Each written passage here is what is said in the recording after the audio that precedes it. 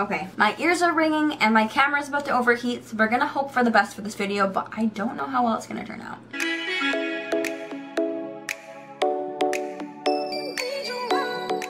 Hello guys, what is up? I'm wearing merch because I feel like I can't film this video if I'm not wearing merch. I feel like I'm like lying to you guys if I'm not wearing concert merch, so here I am, Shawn Mendes. I miss you, dude. It's been just over a year, and may I say, I freaking miss you, man, a lot. Anyways, what is up? If you clicked on this video, chances are you either like going to concerts or would like to go to concerts. And with that being said, I'm here to help you guys find the tickets in the easiest way possible with SeatGeek. I'm lying. I mean, SeatGeek is one of the things I'm going to be talking about, but this video is not sponsored by SeatGeek. I wish it was. SeatGeek, if you're watching this and would like to sponsor me, my email is down below. Hit me a quick email and I will 100%, you know, promote you for the rest of my goddamn life. I already am promoting you and you're literally not paying me anything. Like, I don't need money. All I want is, like, concert tickets. Like, all I want is, like, a voucher for, like, you know, a show or two, you know? That would be nice, you know? Feed my obsession a bit. But anyway, so if you clicked on this, then you're probably wanting to know how to get free tickets. Well, I'm going to tell you that, but I'm also going to tell you how to get discounted tickets because, not going to lie, I'm not going to sit here and drag you guys along for the whole video.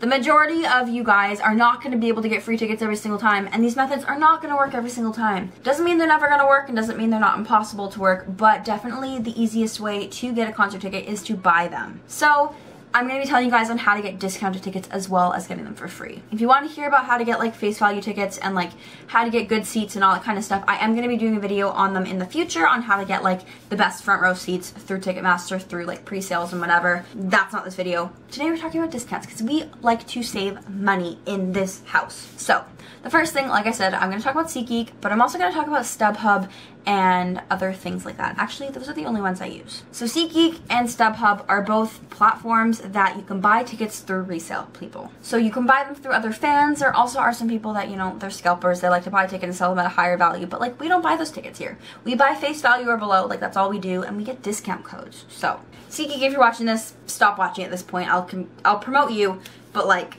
what I'm about to say you might not want to hear. So basically, SeatGeek and StubHub are both sites that you can post tickets on there to sell them for resale for whatever price you want to post them for. If a concert is sold out or is close to being sold out or is a very, very popular ticket or high, you know, value ticket, it might be a little bit more expensive, but that doesn't mean it's not going to go down in price. The sellers who post the tickets on the sites are allowed to change the prices whenever they want. I mean, maybe not whenever they want. I've only posted tickets once, but people who post the tickets are allowed to change their prices, especially when they get closer to the date. They tend to do this a lot. So if you go on there, the concert's sold out, you really want tickets, but they're really expensive, hold on, like don't worry about it. There's going to be another chance. In the rare slim chance that tickets do sell out and there's none posted for resale, keep a watch on that. You can always put like a watch on the apps itself, so you can say, you know, set your price range, set your amount of tickets, set all your stuff, so when tickets do become available, they will contact you and you'll get an alert on the app, and that way you'll be able to go on and purchase the tickets then. Basically, the platforms are, you know, you can post them for whatever price you want.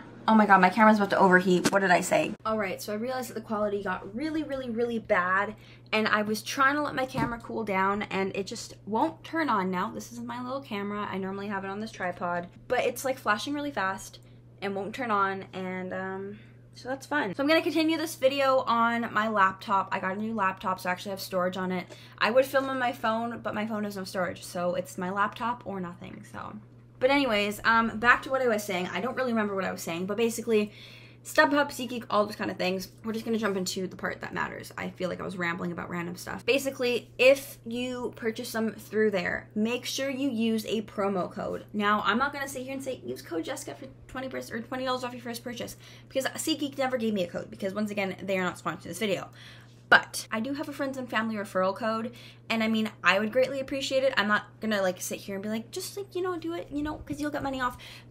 Not only would it help me out if you use my code, it would also help you out, because when you know, I think it's like $10 I get. When you use my code, you get $20 off, and then when someone else uses my code, I get $10 off. So it's like a win-win situation. SeatGeek gives you $20 and they give me $10, and it's like, I need some help feeding my concert obsession, so if you want to hook me up and help me out and use my code. I mean, it's the same as like using David Dobrik's or whatever, but like David has enough money to buy a Tesla, I don't, so, you know, use my code. Link is in the description. Friends and family referral one, and you get $20 off your first purchase, so there's that. And the part where I was saying that SeatGeek don't watch this if you know, are watching this, it's because here's the thing. You get $20 off your first purchase.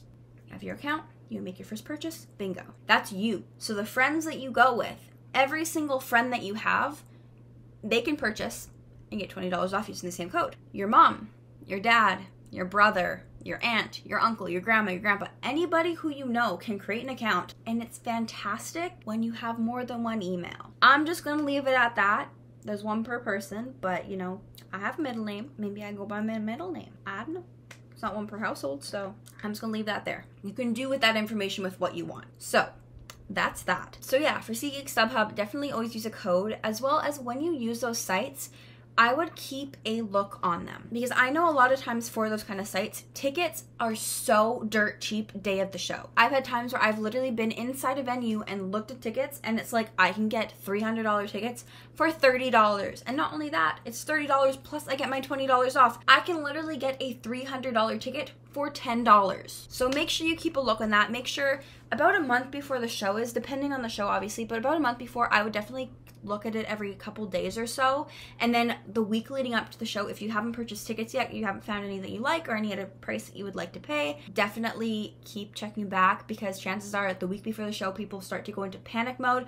Oh my god, I haven't sold my tickets. Oh my god, I'm going to be out $300. Let me just blow them out. If I can get $20 for the tickets, at least I get $20 over getting $0. So that is my best advice when it comes to that kind of stuff. I also want to talk about smaller venues. So I know a lot of times the smaller venues, they sell tickets at the door and they also sell tickets online. Super simple to get discounted tickets is to buy them in advance. Advanced tickets tend to be $10, $20 cheaper depending on the venue and depending on the artist and depending on the actual price of the ticket. But a lot of times you can get a $30 ticket for $20 or $15 if you buy it online ahead of time opposed to buying it at the door. So definitely just make sure you do a little bit of research beforehand, look at them, and sometimes they do sell out if you buy online, so make sure you snag those tickets right away, because a lot of times with those smaller artists, they're not going to be posting them on SeatGeek and StubHub and stuff. You can always check into that, but chances are artists that are typically not going to sell out in general, people aren't going to post their tickets on there because they're not going to buy them unless they know they can go, because they know that the artist isn't going to sell out. So do your research, look in advance, and you'll be good to go. The last thing for like discounted tickets, which it definitely does depend on the venue and the artist and a ton of different variables. Definitely something to look into though is to go through radio stations. This does tend to be more for a festival type thing, but sometimes you can get different type tickets, different like pre-sale price tickets if you go through like radio stations or through different companies like that. A lot of times radios have a certain allotment of tickets that they want to sell through their site, and they sell it to you at a discounted price because it's the radio exclusive tickets and it,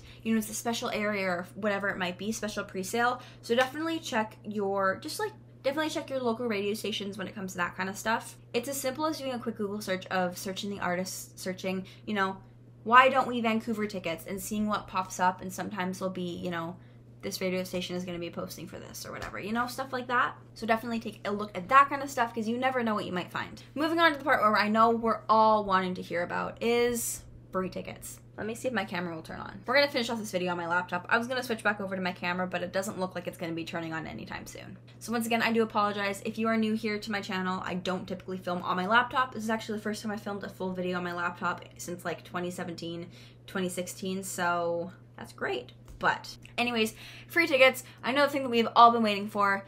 And there's only a few different ways to get free tickets, and like I said, it is definitely luck of the draw, but it's also about just thinking smart. So I know y'all probably already know about this, but the easiest and best way to get free tickets is through radio stations. A lot of radio stations get a certain allotment of tickets. It could be 2 sets of 2, or 2 sets of 4, or 4 sets of 2, or however many they are, you know, given, and they're allowed to do their own little contests and giveaways with those tickets. A lot of local radio stations do this for some like middle kind of artists, ranging up to very, very big artists. Chances of you being able to win tickets for a smaller artist are kind of unlikely because chances are they're not partnering up with a radio station to give any away, but definitely ranging from the middle range, from like a, you know, Orpheum amphitheater kind of size venue all the way up to a stadium, you can get tickets through radio stations.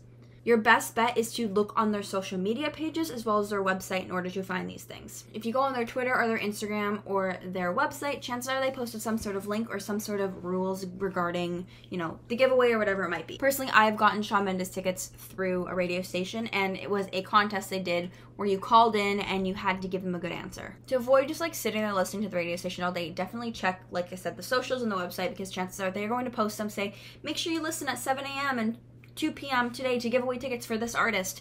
So you'll definitely...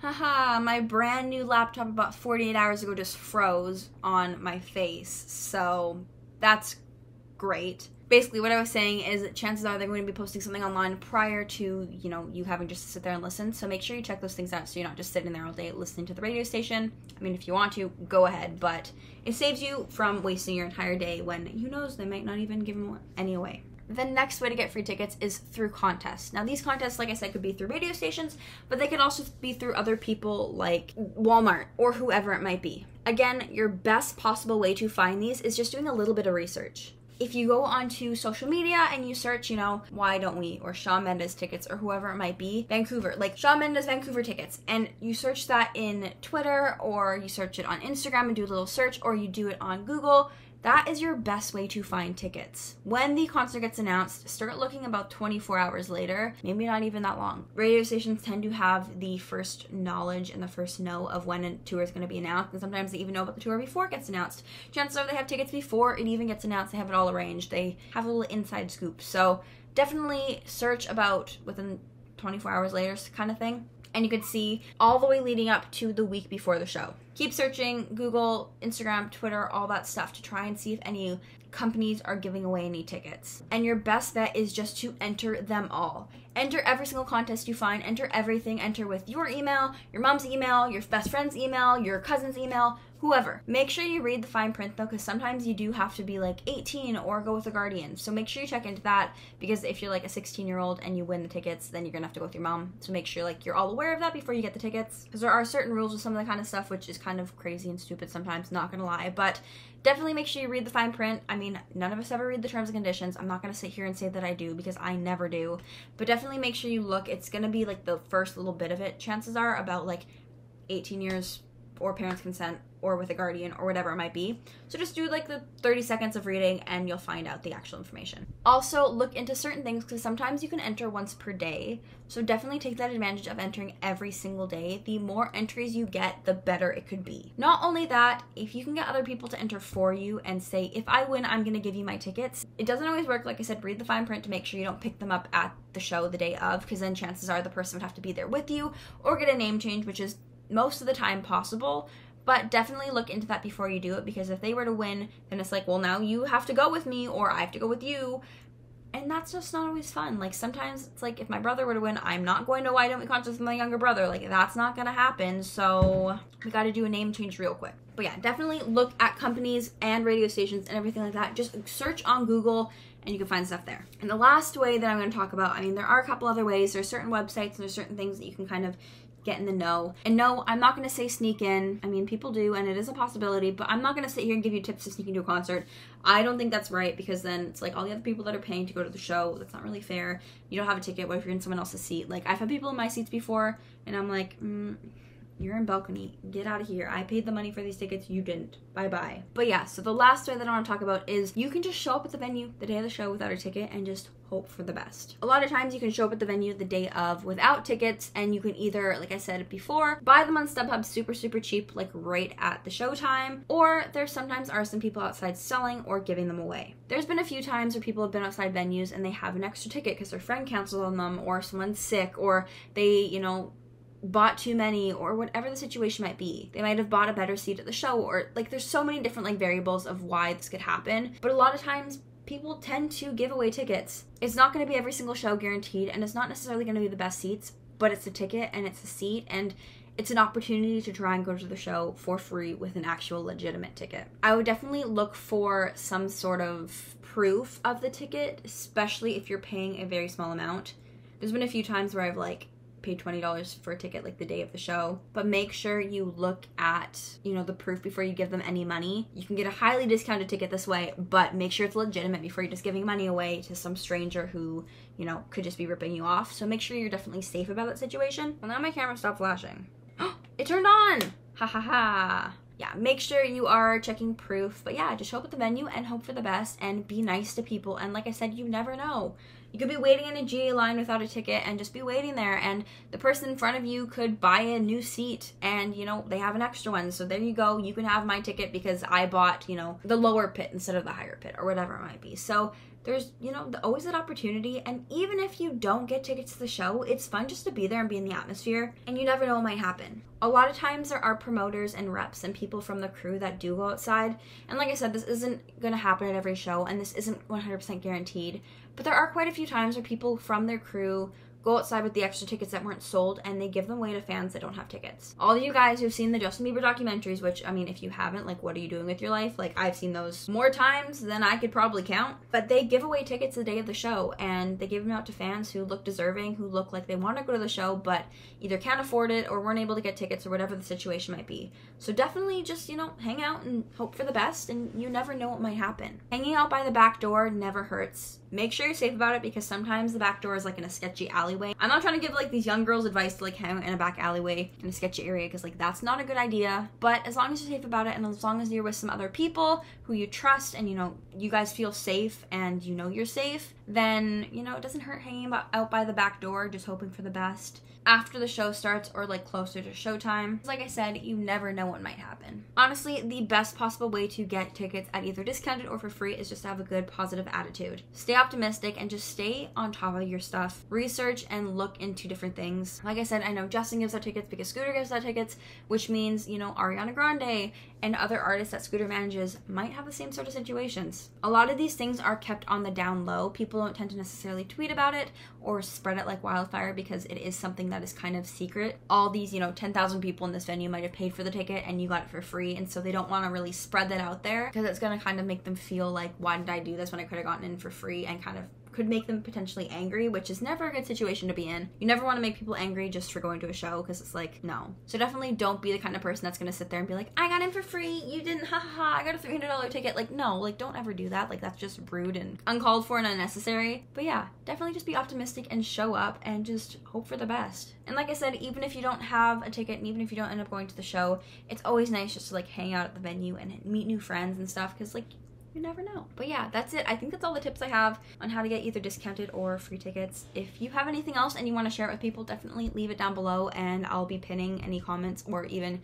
making a comment of my own and pinning all the ones, or pinning that one with all the ones that you guys say, so you guys can see them all. If you guys have any. I mean, I don't know if you have it. Those are all the ones I have. But with that being said, I'm going to head off. I need to go and try and fix my camera, because this is not right. It should not be overheating. It is a little vlog camera. It literally should not be overheating for filming video, but yet here we are once again with a camera that is not cooperating, and that just kind of sums up my life. But anyways, thank you guys for watching. If you like it, make sure we get a big thumbs up and comment down below any video suggestions you may have, as well as any of those other, you know, tips or tricks for anybody else if you want or have any. I'd really appreciate it if you subscribed. I'm really striving to make my channel grow this year. You know, this whole quarantine thing, I really want to hit 5K, and you know, maybe one day. So with your guys' help and support, maybe I'll get it. So thank you, and I love you all already in advance. Also, I do have my Twitter, Instagram, and TikTok link down below, so if you want to check me out on any other things for more content or just fun little rambly things on Twitter, definitely go do that.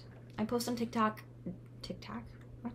I post on TikTok. Oh my god. I post on TikTok daily, so if you want to see daily content, definitely check that out. I also post on here twice a week, so definitely check this out, subscribe, stay tuned, and turn on post notifications. Try and post at like 8 a.m. every Tuesday and Friday. I'm not going to say I'm going to do that every single week 100%, because you never know what is going to happen, and when I decide that my mental health is going to plummet once again, because, you know, that happens. I'm here, and I'm doing okay, and I'm just hoping concerts start back up soon. And yeah, I'm like drooling. What is wrong with me? This is why I can't have nice things. Anyways, thank you guys. I'm gonna stop filming now, because I've literally been talking for like half an hour, which is not what I wanted to do today. No wonder why my camera overheated, because I literally can't stop talking. This is what happens when I'm home alone. I get bored. But thank you guys for watching. I'll talk to you later. Peace out. I love you all, and I hope to see you at a concert one day soon.